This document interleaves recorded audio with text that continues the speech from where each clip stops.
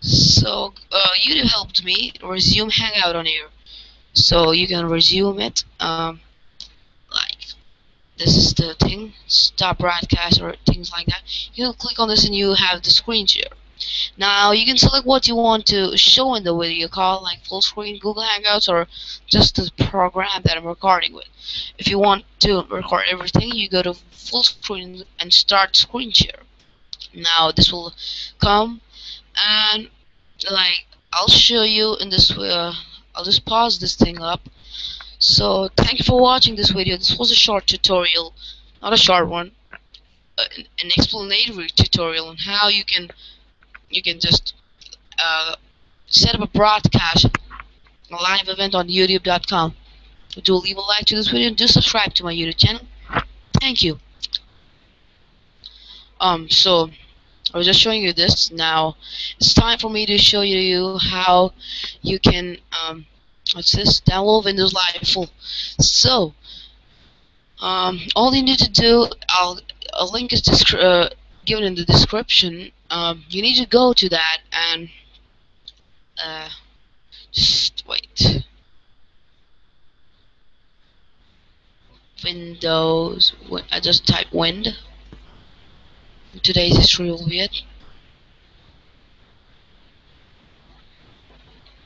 Like this one. This is the website.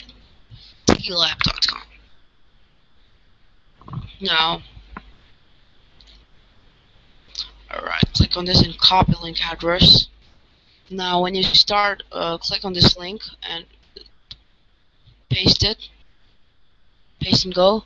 Your download will automatically start like this one. So 131 MB download. This is the 2012 thing. So when you're done, you go to wlsetup/all.exe. I've removed it. Movies and games, my local ST. Where did I keep it? D softwares, and here Windows Live 2012.all setup. So you click on this thing and you prompt yes. I don't need anything like this now. So it'll preparing to install, and it lists you you choose the program to install all of Windows Essentials. You go choose the programs you want to install and install all of it. These are the two programs that I've already installed. So like it was it. So thank you for watching. This was a short live event. This one a video on how I can list a live event to people. So thank you for watching. Do leave a like to this video and do subscribe to my YouTube channel. Peace.